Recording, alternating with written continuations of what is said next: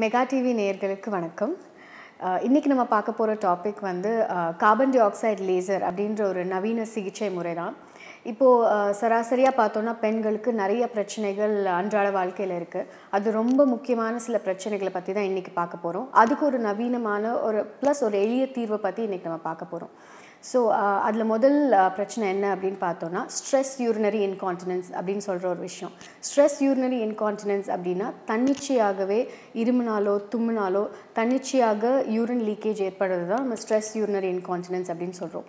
இப்போ இந்த பிரச்சனை வந்து எந்த டைப் யூரினரி இன்கான்டினன்ஸ் இருந்தாலும், இப்போ சில பேருக்கு வந்து அர்ஜென்ட்டாக யூரின் வர மாதிரி இருக்கும், இமீடியட்டாக அவங்க பாத்ரூம் போகிறதுக்குள்ளே அதில் யூரின் கொஞ்சம் லீக்கேஜ் இருக்கணும் வாய்ப்புகள் இருக்குது. ஸோ அதை வந்து அர்ஜ் இன்கான்டினன்ஸ் அப்படின்னு சொல்கிறோம். இன்னொரு வகை தான் வந்து இந்த இருமுனாலோ இல்லை தும்முனாலோ இல்லை வெயிட் ஏதாவது லிஃப்ட் பண்ணாலோ இல்லை குழந்தைகளை தூக்குனாலோ இந்த மாதிரி ஏதாவது சின்ன சின்ன வேலைகள் அவங்க செய்யும் போதோ திடீர்னு அவங்களுக்கு வந்து யூரின் அவங்களுக்கு தெரியாமலே லீக்கேஜ் ஆகிற ப்ராப்ளம் இருக்கும். இதை வந்து ஸ்ட்ரெஸ் யூரினரி இன்கான்டினன்ஸ் அப்படின்னு சொல்கிறோம். இப்போ இந்த அர்ஜ் யூரினரி இன்கான்டினன்ஸ்க்கும் இந்த ஸ்ட்ரெஸ் யூரினரி இன்கான்டினன்ஸ்க்கும் நிறைய வேறுபாடுகள் இருக்குது. அதில் அதிகப்படியான மக்கள், அதாவது 75% மக்கள் வந்து இந்த ஸ்ட்ரெஸ் யூரினரி இன்கான்டினன்ஸ்னால தான் பாதிக்கப்படுறாங்க. இப்போ இந்த ஸ்ட்ரெஸ் யூரினரி இன்கான்டினன்ஸ் வந்து அவங்களோட சராசரியான வாழ்க்கையில் வந்து நிறைய பிரச்சனைகளை உண்டு பண்ணுது. இப்போ அவங்களால ஒரு சாதாரணமாக ஒரு கோயிலுக்கோ இல்லை ஒரு மூவிக்கோ இல்லை வந்து பக்கத்தில் எங்கேயாவது ஒரு நிகழ்ச்சிக்கோ போகிறத வந்து தவிர்க்குது. ஏன் அப்படின்னு பார்த்தீங்கன்னா, இப்போ வெளியில் போகிற அந்த நேரத்தில் ஒருவேளை அவங்களுக்கு திடீர்னு ஒரு காஃபோ இல்லை ஒரு ஸ்னீசிங்கோ இல்லை அதை தும்முறதோ இந்த மாதிரி ஏதாவது ஒரு சின்ன ப்ராப்ளம் இருந்தாலும் திடீர்னு அவங்களுக்கு அந்த யூரின் அவங்கள அறியாமே லீக்கேஜ் ஆகிறதுனால அவங்க நிறைய வந்து ஒரு எம்பாரஸ்மெண்ட் வந்து ஃபேஸ் பண்ணுறாங்க. இது அவங்களோட சராசரியான வாழ்க்கையில் வந்து நிறைய நேரங்களில் வந்து ஒரு எம்பாரஸ்மெண்ட்டை உண்டு பண்ணுது. ஸோ இதனால நிறையா பெண்கள் வந்து வீட்டிலே முடங்கி இருக்கிறதோ இல்லை வந்து வெளியில் போகிறத நிறைய தவிர்க்கிறதையோ நம்ம பார்க்குறோம். இங்கே வர பேஷண்ட்ஸும் சரி அதுதான் ஒரு கம்ப்ளைண்ட்டாக சொல்கிறாங்க. இப்போது நார்மலாக வேலைக்கு போயிட்டு இருந்த பெண்களோ இல்லை அடிக்கடி வெளியில் போய் அவங்களோட ஃபேமிலியோ இல்லை ஒரு கோயிலுக்கோ போயிட்டு இருந்த பெண்கள் வந்து நிறைய நேரம் வீட்டிலே செலவிட வேண்டிய அவசியம் வந்துடுது இந்த பிரச்சனைனால. ஏன்னா இதை வெளியில் யார்கிட்டையும் பேச முடியாது. இதற்கான தீர்வு வந்து கம்ப்ளீட்டாக சில நேரங்களில் டாக்டரை பார்த்தாலும் அவங்களுக்கு கிடைக்கிறதில்ல. ஏன்னா இது வரைக்கும் இந்த பிரச்சனைக்கான தீர்வு வந்து அறுவை சிகிச்சை முறைகளில் தான் வந்து கம்ப்ளீட் ரிலீஃப் இருந்திருக்கு. அதாவது ஒரு அறுவை சிகிச்சை இதுக்காக பண்ணோன்னா அப்போ வந்து ஒரு 95% இல்லை ஒரு 100% அவங்களுக்கு கம்ப்ளீட் ரிலீஃப் இருக்கும். பட் இப்போது இந்த நவீன சிகிச்சை மூலியமாக ஒரு அறுவை சிகிச்சை தேவைப்படாத அளவுக்கு நம்ம வந்து புதுசாக ஒரு கருவியை வந்து இன்ட்ரடியூஸ் பண்ணியிருக்கோம். இதுதான் வந்து கார்பன் டை ஆக்சைடு லேசர் அப்படின்னு சொல்கிறோம். இப்போது அதுக்கு முன்னாடி இந்த யூரினரி இன்கான்டினன்ஸ் ஏன் அப்படி இருக்குது, ஏன் வந்து இருமுனா தும்னா அவங்களுக்கு யூரின் வருதுன்றதை முதல்ல தெரிஞ்சுக்கணும். இப்போ யூரின் பை அப்படின்றதுக்கு வந்து ஒரு நெக் அப்படின்னு இருக்குது. அது வந்து இப்போ ஒரு தண்ணிக்கு ஒரு பாட்டில் இருக்க மாதிரி அந்த பாட்டிலுக்கு ஒரு நெக் இருக்குது இல்லையா, அதே மாதிரி தான் இந்த யூரின் பிளாடருக்கு ஒரு சின்னதாக ஒரு நெக் அப்படின்னு இருக்குது. இந்த நெக் வந்து கரெக்டான லெவலில் இருந்ததுனா தான் இந்த யூரின் ஃபில் ஆனதுக்கப்புறமா கொஞ்ச நேரம் கழித்து நம்மளுக்கு யூரின் வர மாதிரி சென்சேஷன் இருக்கும். அதுக்கப்புறம் அங்கே இருக்க வேல்வ் ஓப்பன் ஆகி நம்மளுக்கு வந்து யூரின் வந்து வெளியில் ரிலீஸ் ஆகும். பட் இந்த பெண்களுக்கு என்ன ஆகுது அப்படின்ற பட்சத்தில் பார்த்தீங்கன்னா, இந்த யூரின் அந்த பிளாடரோட நெக் வந்து கொஞ்சம் வந்து தளர்ச்சி ஏற்பட்டிருக்கும், கொஞ்சம் வந்து லூஸாக இருக்கிற மாதிரி இருக்கும். ஸோ அவங்க ஏதாவது ஒரு காஃபோ ஏதாவது ஒரு ஸ்ட்ரெயின் அவங்க பண்ணும்போது இருமுனாலோ இல்லை தும்முனாலோ இல்லை வந்து ஏதோ ஒரு வெயிட்டை லிஃப்ட் பண்ணுறாங்க இல்லை ஒரு குழந்தையை தூக்குறாங்க இல்லை ஏதோ ஒரு வேலையை வந்து எக்ஸர்ட் பண்ணி செய்கிறாங்கன்ற பட்சத்தில் இமீடியட்டாக கொஞ்சம் யூரின் மேலே இருக்க அந்த யூரின் வந்து லீக் ஆகிறதுக்கான வாய்ப்புகள் இருக்குது. ஸோ ஒரு சொட்டோ 2 சொட்டோ இல்லை சில பேருக்கு இமீடியட்டாகவே ஃபுல்லாகவே அவங்களுக்கு வந்து நிறைய யூரின் வெளியில் வரதுக்கும் வாய்ப்புகள் இருக்குது. ஸோ இந்த தான் அதோட பேசிக் ப்ராப்ளம் வந்து அந்த நெக்கில் தான் இருக்குது. ஸோ இது வரைக்கும் அறுவை சிகிச்சை மூலியமாக டென்ஷன் ஃப்ரீ வெஜைனல் டேப் அப்படின்னு சொல்லி ஒரு மெத்தட் மூலியமாக தான் இதை வந்து சரி பண்ணிட்டு இருந்தோம். இந்த டென்ஷன் ஃப்ரீ வெஜைனல் டேப் அப்படின்னா என்னென்னா, அந்த டேப் வந்து எக்ஸாக்டாக அந்த பிளாடரோட நெக்கில், அதாவது அந்த நான் சொன்னேன் ஆல்ரெடி அந்த பிளாடருக்கு ஒரு நெக்குன்னு ஒரு பகுதி இருக்கும், அந்த இடத்துல வந்து தளர்ச்சி ஊற்ற அந்த மசில்ஸ் இருக்கிறதுனால அந்த மசில்ஸை டைட் பண்ணுற விதமாக அங்கே போடுற ஒரு டேப் மெஷர் தான் வந்து இந்த அறுவை சிகிச்சை. ஆனால் இந்த அறுவை சிகிச்சை வந்து சாதாரணமாக ஒரு டாக்டராலேயோ இல்லை வந்து ரொம்ப ஈஸியான ஒரு சிகிச்சையோ கிடையாது. ஏன்னா இதுக்கு வந்து ஒரு எக்ஸ்பர்ட் ஹேண்ட்ஸில் தான் இந்த சர்ஜரி பண்ண முடியும். ஏன்னா ரொம்ப ஸ்கில் தேவைப்படும். ஏன்னா யூரின் பைக்கும் கர்ப்பப்பைக்கும் நடுவில் தான் அந்த டேப் போகணும். அது போகிற போது வேறு எந்த இடத்தையும் இன்ஜூர் பண்ணிடக்கூடாது. அங்கே நிறையா பிளட் வெசல்ஸ், ரத்த குழாய்கள் இருக்குது, நிறைய நரம்புகள் இருக்குது. அது மட்டும் இல்லாமல் வந்து பிளாடரியே, அதாவது யூரின் பையவே டேமேஜ் பண்ணக்கூடிய வாய்ப்புகளும் அதிகம் இருக்குது, ரிஸ்க் அதிகமாக இருக்குது. ஸோ அந்த ரிஸ்க் எடுத்து தான் இந்த அறுவை சிகிச்சை இது வரைக்கும் பண்ணிட்டு இருந்தோம். பட் அதுக்கும் சில பெண்களுக்கு வந்து தயக்கங்கள் ஏற்படும். ஏன்னா வந்து அதுக்கு அட்மிட் ஆகணும், அட்மிட் ஆனதுக்கப்புறமா ஒரு நாள் ஸ்டே பண்ணணும், அதுக்கப்புறமா அந்த ஆப்ரேஷன் செய்யணும். ப்ளஸ் அதுக்கப்புறம் வந்து அதுக்குள்ள காம்ப்ளிகேஷன் சில நேரங்கள் இருக்கலாம், மயக்கத்துக்குள்ள காம்ப்ளிகேஷன்ஸ்கள் இருக்கலாம்.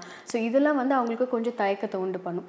சரி இந்த அறுவை சிகிச்சை இல்லாமல் மெடிசின்லேயே சரி பண்ண முடியுமா, கம்ப்ளீட்டாக டேப்லெட்ஸோ இல்லை மெடிசின்ஸ்லேயோ சரி பண்ண முடியுமா அப்படின்னு பார்த்தோன்னா கண்டிப்பாக முடியாது. ஏன்னா இது வந்து ஒரு ஃபிசிக்கலான ஒரு ப்ராப்ளம். ஃபிசிக்கல் அப்படின்னா இப்போ கையில் அடிபட்டுருச்சு, இப்போ ஒரு விரல் வெட்டிருச்சுன்னா அது வளர வைக்க முடியாது இல்லையா, மருந்து மாத்திரைகள் போட்டு அந்த ஏரியாவை வந்து வளர வைக்க முடியாது. அதே மாதிரி தான் அந்த இடத்துல இருக்க மசில்ஸ் வந்து தோய்ந்து போய் கொஞ்சம் வந்து ரொம்ப வலு விழுந்துருச்சுன்னா அது வலு ஊட்டுறதுக்கோ இல்லை அது வந்து திருப்பி அந்த மசில் ஃபைபர்ஸை டைட்டன் பண்ணுறதுக்கோ மெடிசின்ஸால் முடியாது.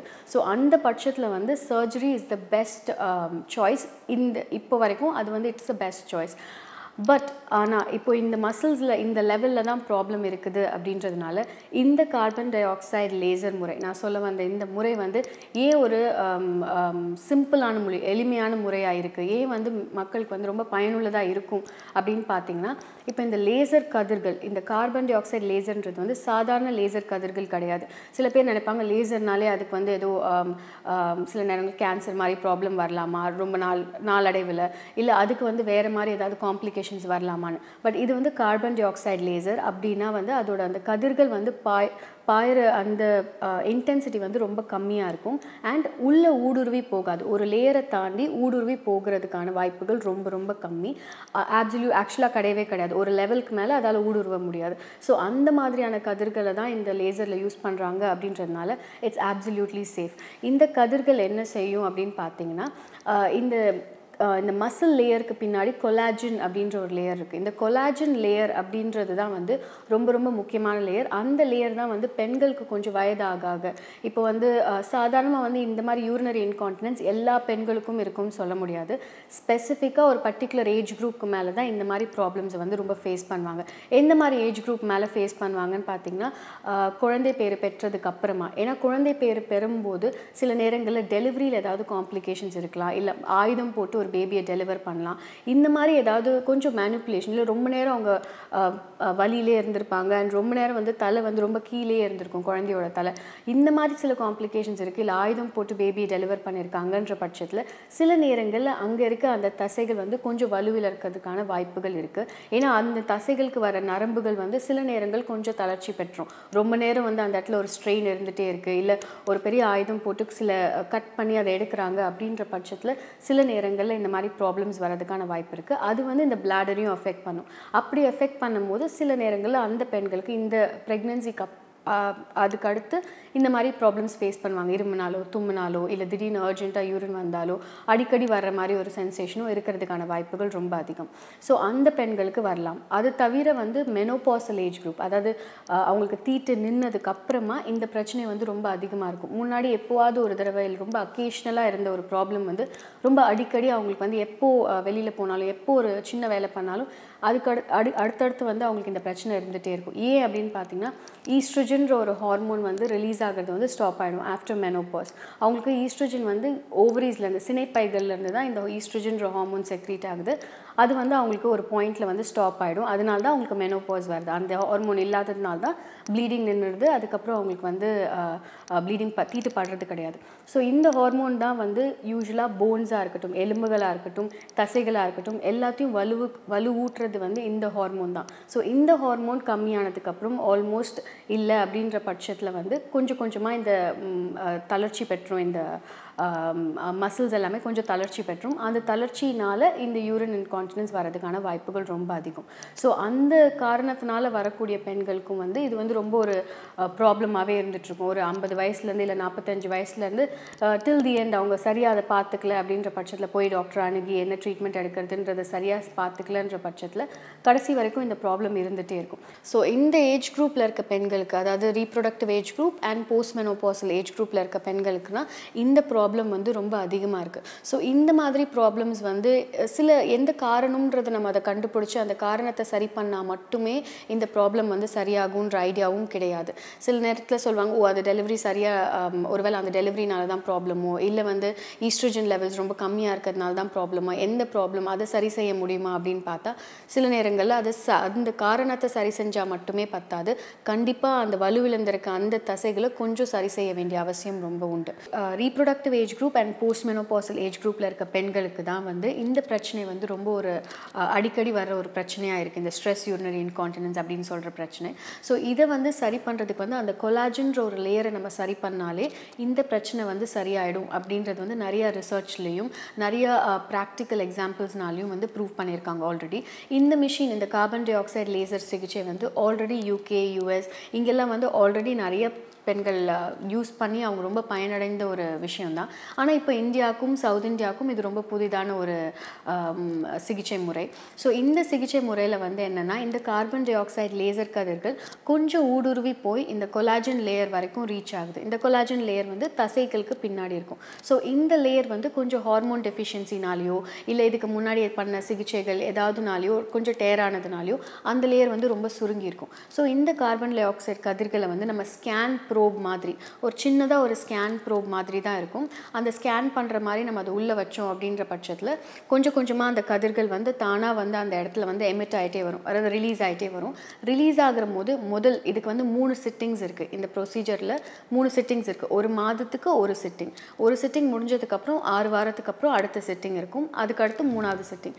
3 சிட்டிங் மட்டும்தான். இதுக்கு மயக்கமோ இல்லை வந்து அட்மிஷனோ இல்லை ரொம்ப நேரம் ஹாஸ்பிட்டலில் தங்கணுமோ அவசியம் கிடையாது. 5 to 7 நிமிஷம் தான் இந்த டோட்டல் ப்ரொசீஜரே. ஒரு ஸ்கேன் பண்ணிட்டு போகிற மாதிரி தான் இந்த ப்ரொசீஜர் இருக்கும். இதுக்கு வந்து அட்மிஷனோ இல்லை இதுக்கு முன்னாடி நீங்கள் வந்து நிறையா இசிஜி, எக்ஸ்ரே இந்த மாதிரி டெஸ்ட் எல்லாம் பண்ணி நம்ம மயக்க டாக்டர் கிட்ட அனுமதி வாங்கி தான் சில சிகிச்சை முறைகள் பண்ணுறோம். அந்த மாதிரியும் இதுக்கு எதுவுமே தேவை கிடையாது. வெறும் யூரின் டெஸ்ட் அண்ட் அவங்களோட லாஸ்ட்டாக பண்ண சுகர் டெஸ்ட் மட்டும் இருந்தால் போதும். இது வந்து ஒரு ஸ்கேன் மாதிரி ஜஸ்ட் ஸ்கேன் ரூம்லேயே வச்சு தான் இந்த சிகிச்சை பண்ணுவோம். ஸோ ஸ்கேன் மாதிரி ஒரு ப்ரோபை இன்ட்ரடியூஸ் பண்ணும்போது அந்த ப்ரோபில் இருக்க டிப்லேருந்து இந்த கதிர்கள் வந்து ரிலீஸ் ஆகும். தானாக அந்த ரிலீஸ் ஆகிறது வந்து கரெக்டாக அவங்களோட வெஜைனா என்ன சைஸ், எக்ஸாக்டாக எங்கே ப்ராப்ளம் இருக்குதுன்னு அதுவே கண்டறிஞ்சு அந்த ஏரியாவில் கரெக்டாக எவ்வளோ லெவலுக்கு நம்ம வந்து அந்த பிக்சல்ஸை வைக்கிறோமோ, பிக்சல்ன்றது வந்து அந்த எனர்ஜி சோர்ஸ், ஸோ அது வைக்கிறோமோ அதுக்கேற்ற மாதிரி அது ஆட்டோமேட்டிக்காக அதுவே வந்து அந்த கதிர்களை வந்து ரிலீஸ் ஆக ஆரம்பிக்கும். ஸோ அது வந்து எக்ஸாக்டாக 7 நிமிஷம் அந்த ப்ரொசீஜர் இருக்கும். முதல் சிட்டிங்கில் வந்து அந்த கொலாஜன் லேயர் இருக்கிறது இல்லை ரொம்ப சின்னதாக இருக்கிறது கொஞ்சம் நல்லா சுருங்கிடும். ஏன்னா வந்து புதுப்பிக்கிறதுக்கு தான் இந்த சிகிச்சை நம்ம பண்ணுறோம். ஸோ செகண்ட் சிட்டிங்லேருந்து கொஞ்சம் கொஞ்சமாக அந்த கொலாஜன் லேயர் வந்து புதுப்பிச்சுட்டே வரும். அது முதல்ல சுருங்கின லேயர் வந்து அடுத்து ஃபார்ம் ஆகி கொஞ்சம் பெருசாகி இன்க்ரீஸ் ஆகிட்டே வரும் சைஸில். ஸோ தேர்ட் சிட்டிங் அப்போது பர்ஃபெக்டாக அதோட சைஸ்க்கே வந்து இட் வில் க்ரோ. அது வளர்ந்ததுனால கண்டிப்பாக அந்த தசைகளும் வந்து அந்த இடத்துல வலுவடைஞ்சு இந்த பிரச்சனைக்கு ஆல்மோஸ்ட் 90 to 95% ரிலீஃப் இருக்குது. இது வரைக்கும் சிகிச்சை பெற்ற பெண்களுக்கும் முதல் அட்லீஸ்ட் ஒரு 3 to 4 வருடங்களுக்கு ஆப்சல்யூட்டாக இந்த ப்ராப்ளம் வந்து திருப்பி வந்ததே கிடையாது. ரொம்ப ரேராக வேறு பிரச்சனையோடு இது சேர்ந்து இருந்தால் மட்டுமே, இந்த ஸ்ட்ரெஸ் யூரினரி இன்கான்டினன்ஸ்ன்ற ப்ராப்ளம் வந்து வேறு பிரச்சனையோடு ஒன்றிணைந்து இருந்தால் மட்டுமே அது வந்து திருப்பி அவங்களுக்கு ஒரு பூஸ்டர் சிட்டிங் மாதிரி தேவைப்படலாம். பூஸ்டர் சிட்டிங்னா ஒரு வருஷம் கழித்து திருப்பி ஒரே ஒரு சிட்டிங் மட்டும் அவங்களுக்கு வந்து இந்த சிகிச்சை தேவைப்படலாம். மற்றபடி அட்மிஷனோ ஹாஸ்பிட்டலில் வந்து அட்மிட் ஆகி ஃபுல் டே இருக்கணும், ரெஸ்ட்டில் இருக்கணுமோ இந்த மாதிரி எதுவுமே கிடையாது இந்த சிகிச்சைக்கு. ஜஸ்ட் நார்மலாக வந்து ஒரு ஸ்கேன் பண்ணிட்டு போகிற மாதிரி தான் அவங்களுக்கு இருக்கும். ரொம்ப வலியோ இல்லை ரொம்ப வந்து அவங்களுக்கு அந்த ஏரியாவில் ஒரு எரிச்சலோ அப்படின்ற விஷயங்கள் எதுவுமே இருக்காது. சில நேரங்களில் ஒரே ஒரு நாள் இல்லை 2 நாள் மட்டும் தாம்பத்தியம் இல்லாமல் கொஞ்சம் அதை மட்டும் ஸ்டாப் பண்ணிக்கணும். மற்றபடி இதுக்கு முன்னாடியும் இதற்கு பின்னாடியும் வேறு எந்த ரெக்வசிட்ஸும் கிடையாது. இதை பண்ணணும், இதை செய்யக்கூடாது, இதை சாப்பிடக்கூடாது, இதை எடுத்துக்கக்கூடாதுன்ற மாதிரி எந்த ஒரு இதுவும் கிடையாது, கண்டிஷன்ஸும் கிடையாது. ஸோ இது வந்து இப்போ தான் இன்ட்ரடியூஸ் பண்ணியிருக்காங்க. ஃபர்ஸ்ட் டைம் நாங்கள் இன்ட்ரடியூஸ் பண்ணியிருக்கோம். ஸோ இது வந்து நிறைய பெண்களுக்கு இதை பற்றின ஒரு அவேர்னஸ் கிடையாது. ஸோ அதனால நிறைய பேர் வந்து சிகிச்சைகள் பண்ணலாமா, அறுவை சிகிச்சை பண்ணலாமா, அட்மிஷனில் இருக்கலாமா அந்த தயக்கத்தில் இருப்பாங்க. கொஞ்சம் பேர் மருந்து மாத்திரைகள் எடுத்துகிட்டு அதில் வந்து ரிலீஃப் இருக்காது. ஏன்னா நான் முன்னாடியே சொன்ன மாதிரி மருந்து மாத்திரைகளால் தீர்வு அடையக்கூடிய ஒரு கண்டிஷன் கிடையாது இந்த ப்ராப்ளம். ஸோ அதனால் அவங்க கொஞ்சம் வந்து அவங்களோட லைஃப் ஸ்டைலே கொஞ்சம் மாறிடும். முன்னாடி எப்படி இருந்தாங்கன்றதுக்கும் இப்போ எப்படி இருக்காங்கன்றதுக்கும் ஒரு டோட்டல் டிஃப்ரென்ஸ் இருக்கும். வெளியில் போகிறதோ வர்றதோ, நார்மலாக சராசரியாக பழகிறதோ இல்லை ஃபெஸ்டிவல்ஸ் போகிறதோ அந்த மாதிரி கூட இல்லாமல் ரொம்ப வீட்டிலே முடங்கி இருக்க மாதிரி இருக்கும். ஸோ இதுக்கு வந்து ஒரு சிம்பிளிஃபைட் தீர்வு இருக்கிறது வந்து இட்ஸ் அ வெரி ஒரு நவீன வளர்ச்சியில் ஒரு முக்கியமான ஒரு விஷயம். ஸோ இதை எல்லாரும் பார்த்து பயனடைஞ்சிக்கணும் அப்படின்றது தான் வந்து எங்களோட கோரிக்கை. ஸோ இதை பற்றி ஏதாவது டவுட்ஸ் இருந்தாலோ இல்லை ஏதாவது கிளாரிஃபிகேஷன்ஸ் இருந்தாலோ தாராளமாக எங்களை காண்டாக்ட் பண்ணலாம்.